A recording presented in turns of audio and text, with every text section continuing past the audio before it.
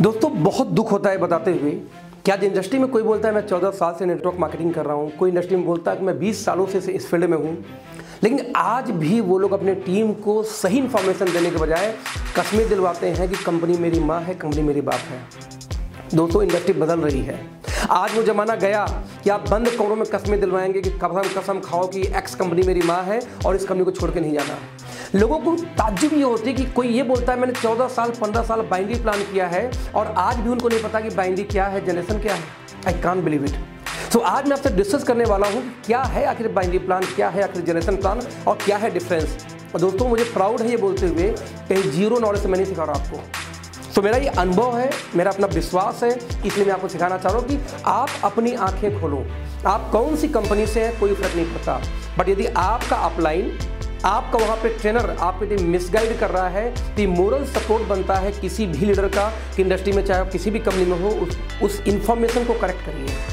Right friends, तो सबसे पहली बात आज तक इंडिया में सिखाया गया, पहली कंपनी जो आई तब से लेकर आज तक ये गलत इन्फॉर्मेशन पास कर दी गई और आज भी ऐसे धुरंधर लीडर जो इंडस्ट्री में अपने आप को बाप मानते हैं आज वो सिखाते हैं कि बाइनरी लीगल है, बाइनरी में नहीं जाना चाहिए।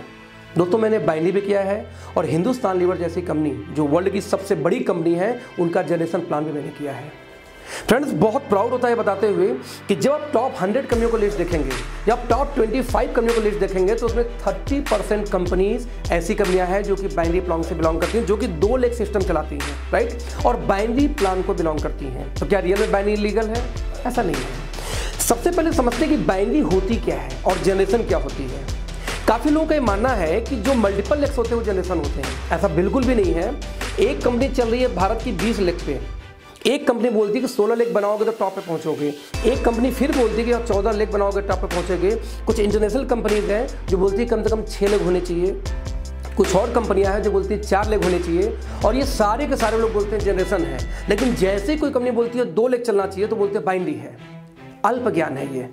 मान लीजिए किसी एक्स कंपनी में आप डायमंड चले गए, वहां आपकी 4 लेख थी, आपकी इनकम आ रही थी, आपकी कार फंड शुरू हो चुकी थी और एकाएक आपकी 2 लेख भाग गई, बची 2 लेख। आपको वो बोलती कंपनी कार फंड तब भी दूंगा, तो भाई साहब 2 लेख बच गए, क्या उसको आप बाइनरी बोलोगे?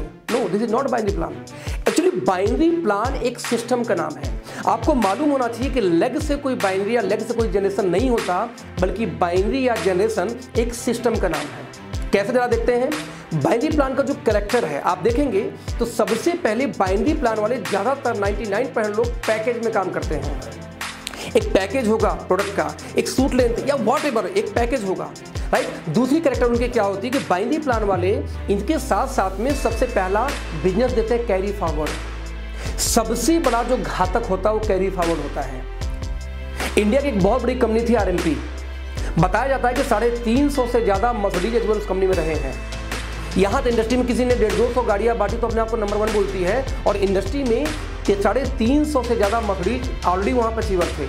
आज वो कंपनी मार्केट में नहीं है। 2 लेख के प्लान थी, प्योर बाइनरी प्लान थी, कैरी फॉरवर्ड थी, और उस कंपनी में फ्रेंड सिर्फ एक इनकम हुआ करती थी, एक लेफ्ट एक राइट, 1000 का पेयर। और आज वो कंपनी इंडस्ट्री में नहीं है, और आज लोग 8-8 कंपनियाँ लेके चलते हैं नेटवर्क मार्केटिंग में, बाइनरी प्लानों में, और बोलते कि हम सिक्योर हैं। तो दोस्तों समझना, तो सबसे पहली चीज, यदि आपकी कंपनी में किसी कंपनी में पैकेज सिस्टम है तो बाइनरी हो सकती है। यदि कैरी फॉरवर्ड है तो मेरे समझ से 99% केस में कंपनी 90% केस में ऑलमोस्ट कंपनी का क्रैश होने का संभावना रहती है, प्लान को क्रैश होने की संभावना होती है। बाइनरी प्लान है।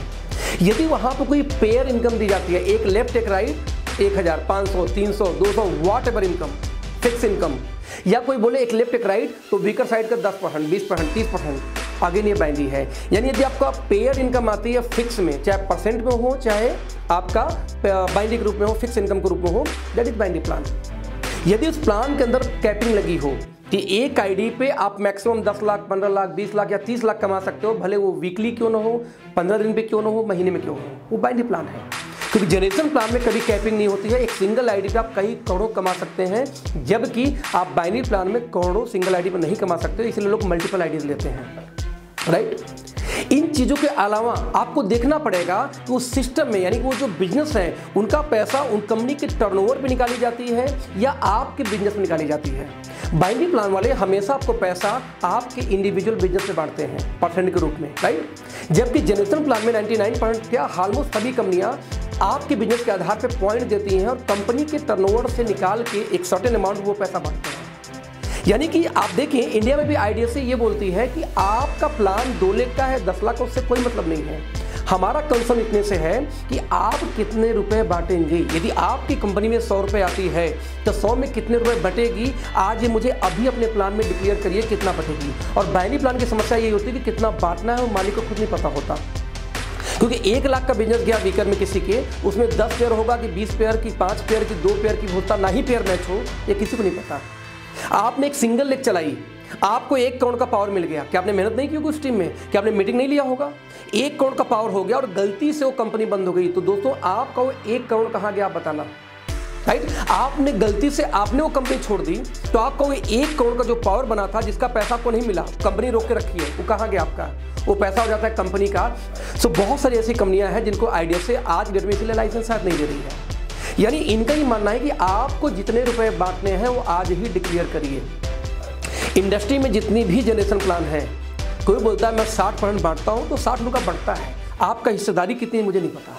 कोई बोलता 62% बांटता हूं तो 62% वो बांटते हैं, हर महीने बांट देते हैं, राइट? यदि कोई कंपनी बोलती है कि 77.5% का डिस्ट्रीब्यूशन है तो दोस्त वो 77.5% हर महीने निकाल के बांट देती है, वो होल्ड नहीं होता जैसे बाइनरी में होल्ड होता है।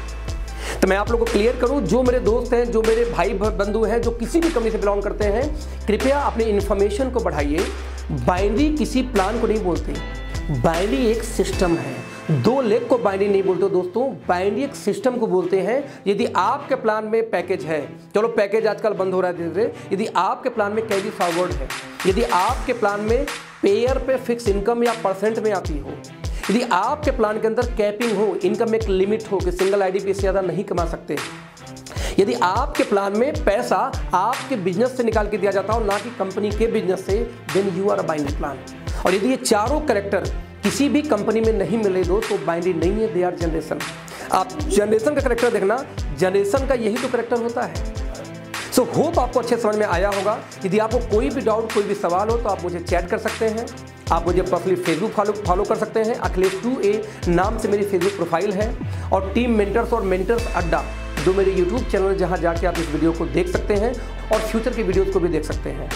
सो आज ये वीडियो दोस्तों बनाने के पीछे एक ही पर्पस था कि पिछले 1.5 साल से मैं कंपनी में काम कर रहा हूँ, एक अच्छे लेवल पे हूँ, मेरी टीम में काफ़ी अचीवर्स है, 10-10 लाख, 12-12 लाख, 15-15 लाख महीने की इनकम पे है। लेकिन आज भी इंडस्ट्री में उन लोगों से सवाल किया जाता है जो लोग 15-20 लाख कमा रहे हैं, उनसे ये सवाल किया जाता है कि आप जनरेशन में नहीं, आप बाइनरी हो। मुझे हंसी आती है और ताज्जुब भी आती है और दुख भी होता है कि गलती उनकी नहीं है, उनकी पढ़ाई, उनकी एजुकेशन, उनको पढ़ाया यही गया है कि 2 लाख यानी बाइनरी प्लान। तो फ्रेंड्स प्लीज़ अपनी इनकम को इंक्रीज़ करिए। नहीं, जब आपकी कंपनी इंटरनेशनल जाएगी, किसी बड़े ऐसे वहाँ पे आप मुलाकात होगी लोगों से जहाँ वाकई में नॉलेजफुल लोग हैं, तो आपको इज्जत की निगाह से नहीं देखा जाएगा, क्योंकि आपकी नॉलेज अल्प है। यदि आपको एक घमंड है कि आप बहुत बाइनरी प्लान करके आए हैं, बाइनरी प्लान 2 लाख कोई बोलते हैं, तो ऐसा नहीं है, right? Thank you so much. मैं अखिलेश आपका अगेन स्वागत करूंगा अपने नेक्स्ट वीडियो में। Thank you so much, bye bye.